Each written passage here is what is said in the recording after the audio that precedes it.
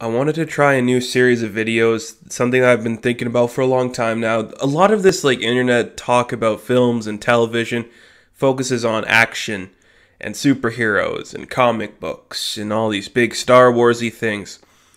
I love that stuff a lot. It's a big part of my life and I love being able to talk about it and express my thoughts and feelings. But on the same end, I am a film historian. I love going back into the past and seeing film. I really do enjoy watching these old movies from the 20s, 30s, 40s, 50s, 60s, 70s, 80s even, I guess. Going back in time and just watching the evolution of film and characters and actors and directors and studio systems and all these things, it interests me a lot.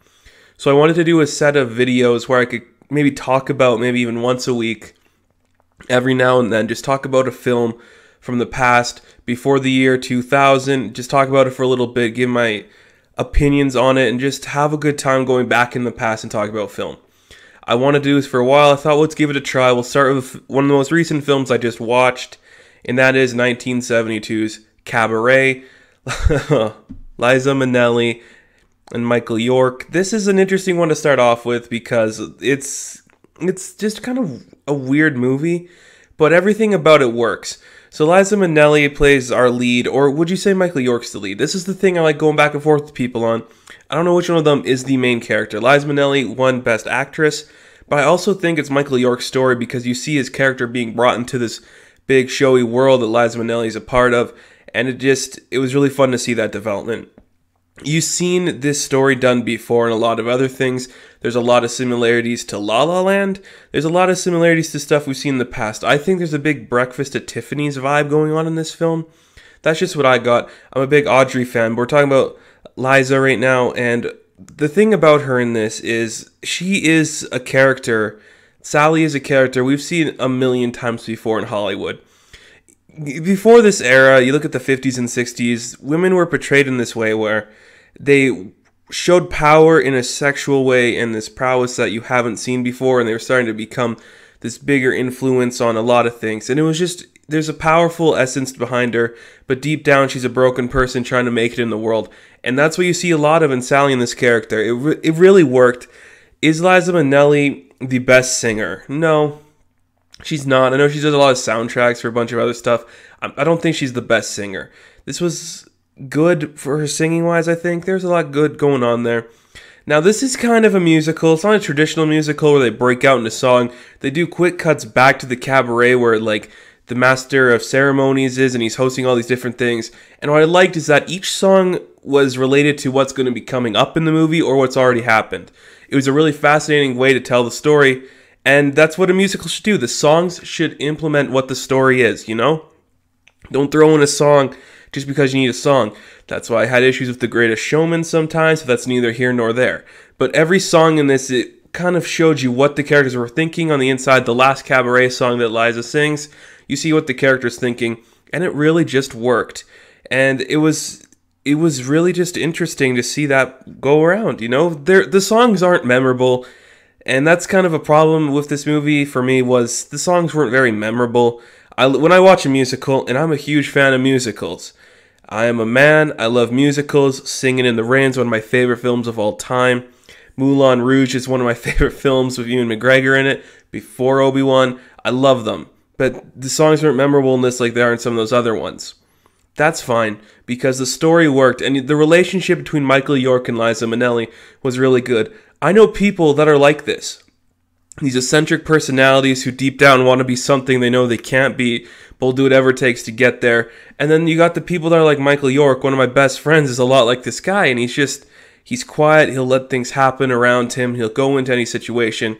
He knows who he is, and he's comfortable doing things that other people want to do for him. I loved their chemistry, I thought it was electric, and I felt every moment of it, and I was super excited when they had scenes together, because you felt it. They built it up from the beginning that she was this over-the-top personality and he was this quieter personality, and it worked. It was very Breakfast at Tiffany's, and then Breakfast at Tiffany's is a great movie.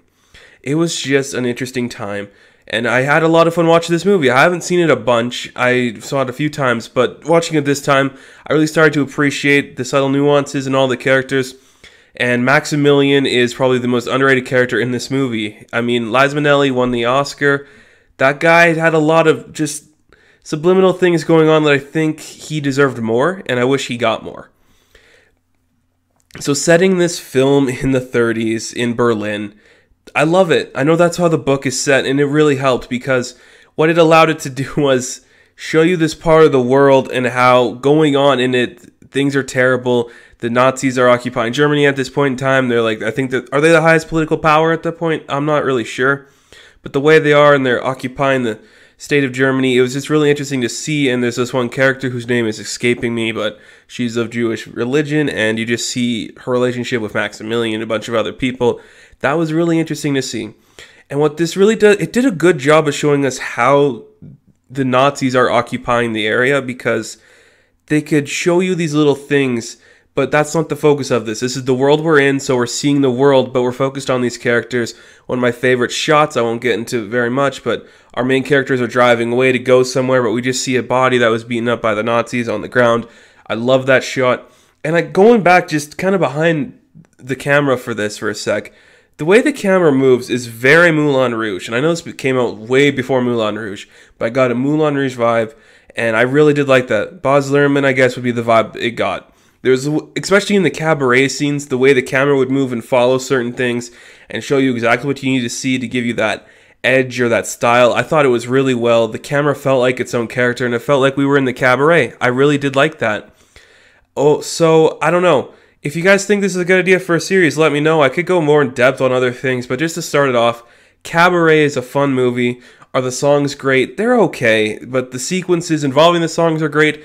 The characters and relationships are great. This isn't a story that's new or fresh. We've seen it before, but it's a great 70s film. Liza Minnelli probably at her best ever, whatever you say. That's her best. It was just a really fun movie to watch, and I just thought, I'll talk about it, guys. Cabaret was really good. Yeah. What other one should I talk about? More coming up if this is good. I don't know. All right, catch you guys later. Good luck.